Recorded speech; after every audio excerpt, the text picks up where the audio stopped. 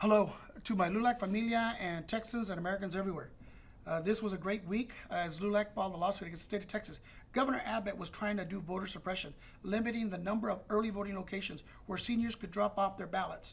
For example, in Houston, with a population of over 5 million people, they had 12 early voting locations where seniors could drop off their ballots safely without having to risk their health or their lives. And Governor Abbott said, no, you're only going to have one location. So Houston, with a population of 5 million, will have the same voting locations as a Texas county in West Texas that may have 1,000 people in the entire county.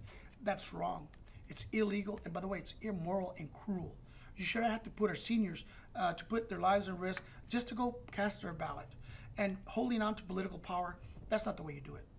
You do it by winning the hearts and minds of voters, not by trying to keep seniors, many of them who have served our country in the armed forces, the Army, the Navy, the Air Force, National Guard, and saying, you know what, Jose or Maria, if you want to go vote, you're going to have to go to one location and stay in line, and if you get sick, tough luck. No, that's not the American way. That's not the Christian way. That's not the Texan way. And so, Governor Abbott, you need to pull down your lawsuit. We will beat you in district court. Now it's on the Court of Appeals.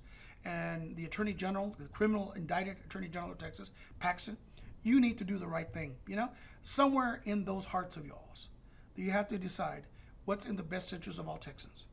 And making it easier to vote and being able to get everybody to vote is what we should be doing. Trying to suppress their vote and risking people's lives to go vote, that's not how you win elections, and that's not how you win moral victories. And so today, LULAC stands ready to defend the right of every Latino and every Texan and every American to go vote. And we encourage you. Early voting starts in Texas on Tuesday. Other locations are already voting, so go vote. And if you're not registered, in many states you can register the same day, register to vote still. In other jurisdictions, you can vote by mail with no excuses. Register and get your mail and vote by mail if you're necessary. Make your voice heard. We can make the difference this year in electing the next President of the United States, Senate, Congress, and your local elected officials. Todo se puede con ganas hasta la victoria.